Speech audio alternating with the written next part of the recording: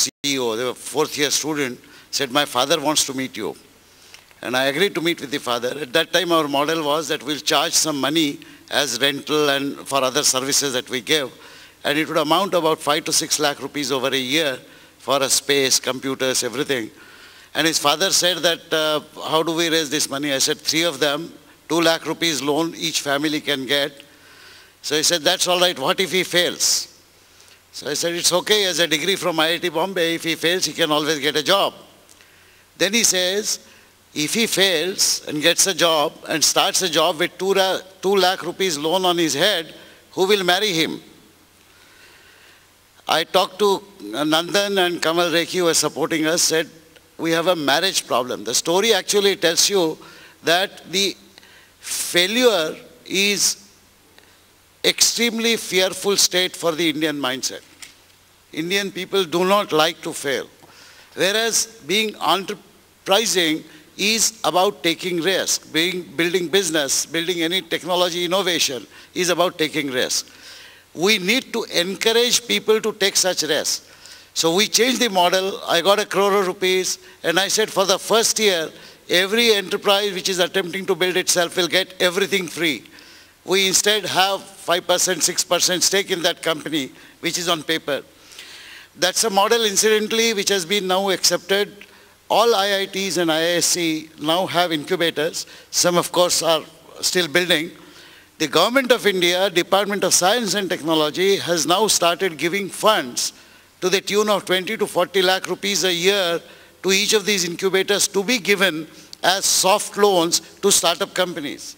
And this soft loan can be written off by converting it into a stock. In case your company fails, the stock value is 0, which is all right. What I'm trying to say is that we have begun, although too late, perhaps too little, but we have begun, and this needs to be encouraged. Fortunately, there are a whole lot of private venture capital funds today who are actually willing to put money, but like the other Indian mindset, not taking the risk, they also don't want to take a risk. They want to ensure that you not only have a prototype, but you have a ready-made product, you have a ready-made business, you actually have revenues from the customers. I asked them, then why would I need your money at all if I have all of this? So there is a dichotomy, and what Suhas said is extremely important.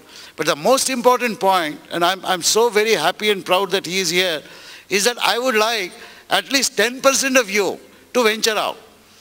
You know, Kanwal Rekhi told me something which is very important. He says if you venture out in the early years of your career, then the cost of failure is much less because you have not built your families, you have not built larger responsibilities. If you fail, you can afford to fail. Experiment with your life for 1 year or 2 years.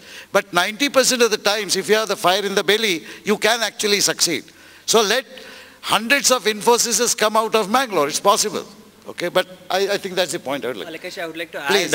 I would like to add an incident. That is, I was in my first semester engineering, and my elder brother was from IIM Lucknow, and after he got placed in ICICI Bank with a very luxurious package, my mother immediately approached me and my mother started saying that, okay, fine, I want you to sell out your company and I want you to concentrate on your engineering, and afterwards I want you to apply at IIM, and afterwards I want you to be placed like your elder brother.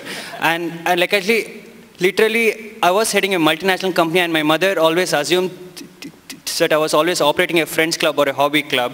And of course, it is the Indian mindset. That is, especially even with my own friend circle, who's been like actually who always feel happy about my achievements and everything. And in case if I ask them to start an enterprise, okay, I mean, in case if I start an enterprise, I feel it is financially insecure, and like it's the most sad part. And I think we students should be more adventurous, and we should accept the risk.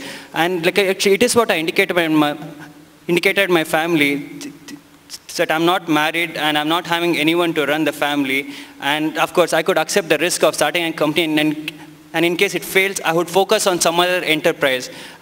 I never indicated I would ever apply as an employee at any organization. But in case if my first enterprise fails, I would make sure to start one more enterprise with some more activities. And of course, I think the Indian mindset should be more adventurous, and we should start accepting the risk. I had a small incident when an American reporter asked me, that is like actually what is the main what is the main setback for the Indians to become employers? And when you see the Western countries, you see a lot many enterprises and people start taking risks. And like actually, I had a very small incident. Outside the US universities, you see the students applying some skydiving course or some flying clubs or some like actually some water sports or some adventure games.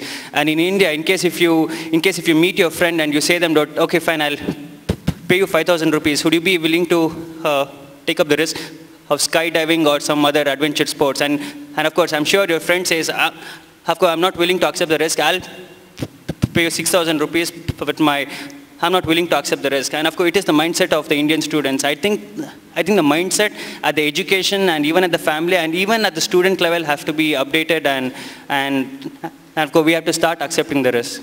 Thank you, sir. I will only add that in India, if you are unmarried, it doesn't mean you can take more risks. Actually, if you are married, then you have a companion who can take more risks along with you.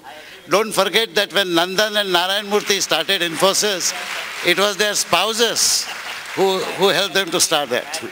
So India mindset is different. Life partners are a far stronger entity to take risks together in life. Okay, thank you.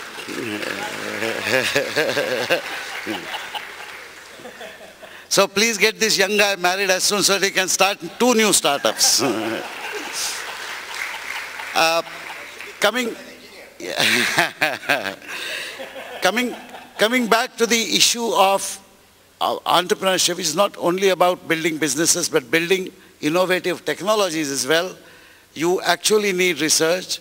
You actually need to understand real life problems. So you need a lot of working together of the academic institutions and real life industries in terms of consulting so that real life problems come to the students.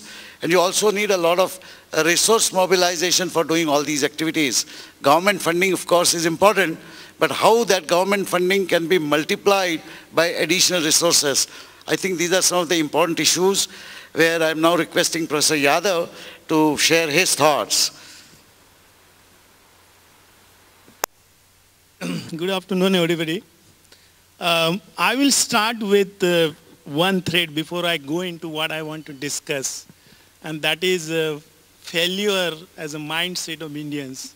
I would like to tell you that in most of the places when we go, we see portraits of people who are successful. We never see a portrait of a failed person. And there are many more people who failed but became successful.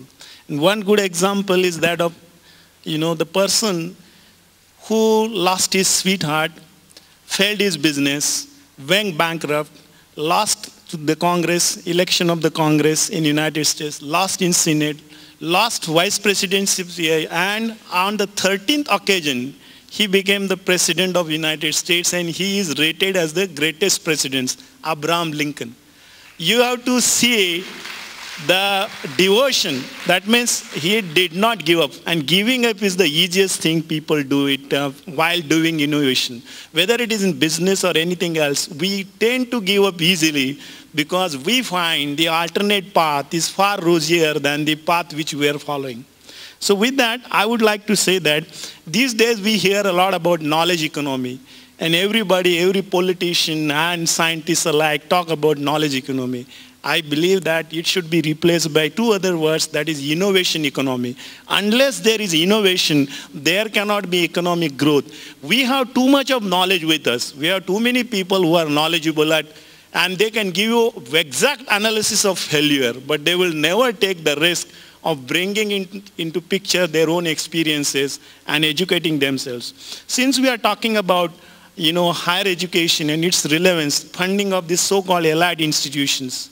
Now, what is meant by allied? Allied, where people, cram to the memory, go to the best of the schools, the government spends money, and one fine morning, they go to the Western world. That's what you mean by allied. I do not think allied is that. Allied is something where only select group of people go and they believe that they are on the top of the world and others are not. And this type of distinction has come because of disparity in funding of education. And you will find that earlier IITs were given a lot of money. then now NITs are getting that money and you find a sea change in NITs.